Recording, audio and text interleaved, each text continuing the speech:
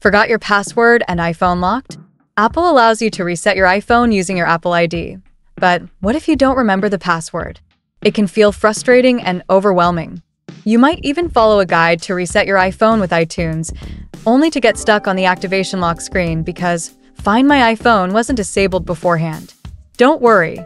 In this video, I'll show you how to solve this with 2 reliable methods.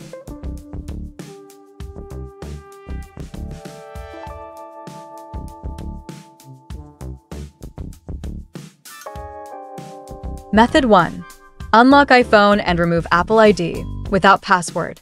If you just forgot your Apple ID password and need the easiest and most reliable solution, I highly recommend AnyUnlock, a professional unlocking tool that allows you to quickly bypass the screen lock and Apple ID without a password in just a few steps. Connect your iPhone to your computer using the USB cable. Download and launch AnyUnlock. Click Unlock Apple ID. Click Unlock Now to begin. Please be patient and wait for the unlock. Once the process is complete, your iPhone will be unlocked and ready to be set up and used at any time without any restrictions. Method 2. Unlock iPhone activation lock without Apple ID.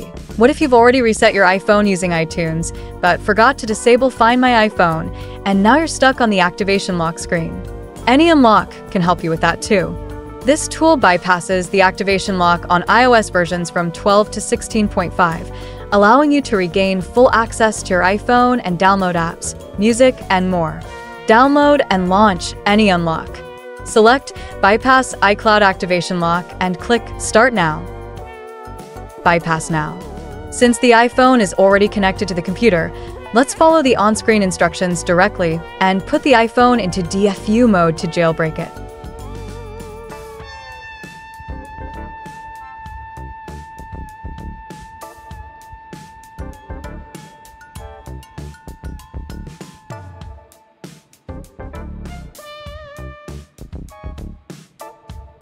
After the jailbreak is over, your iPhone will reboot and the activation lock will be removed. Now your phone will be able to unlock the activation lock and you will be able to use your iPhone easily after resetting it. That's it. In this tutorial, we cover 2 effective ways to unlock your iPhone without Apple ID. Thanks for watching and hope this video was helpful to you. Don't forget to like, subscribe, and let me know in the comments if you have any questions. See you in the next video.